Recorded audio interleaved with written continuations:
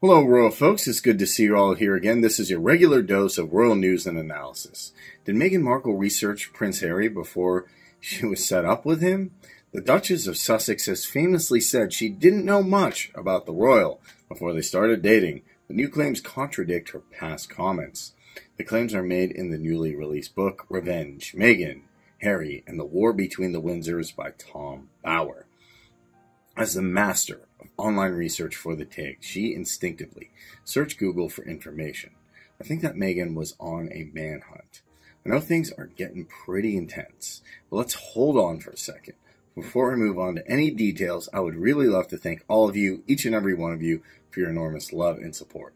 In case you haven't subscribed yet, what are you waiting for, guys? Hit that subscribe button now. Also, please, don't forget to press that bell icon. And if you're really enjoying my content, I would really appreciate your encouragement. Please support me via Patreon. Your support would be highly appreciated. Please, the link is in the description. Thank you. So, if this is true, it's going to be epic. According to some new claims, Meghan literally Google searched an English husband right before she crossed paths with Harry in London. I'm not kidding you. She was really desperate looking for a husband, an English husband, and guess what? Harry was available.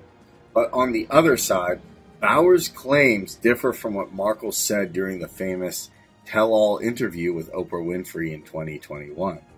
When Markle was asked about her blind date with Harry, she said she had never searched for details about him on the internet before their first date. I never looked up my husband online, Markle told Winfrey.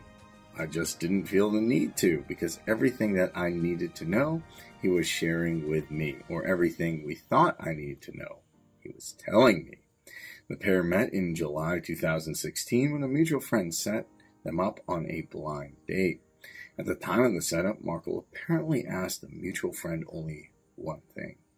According to Meghan, I'm from the States. You don't grow up with the same understanding of the royal family, she said at the time.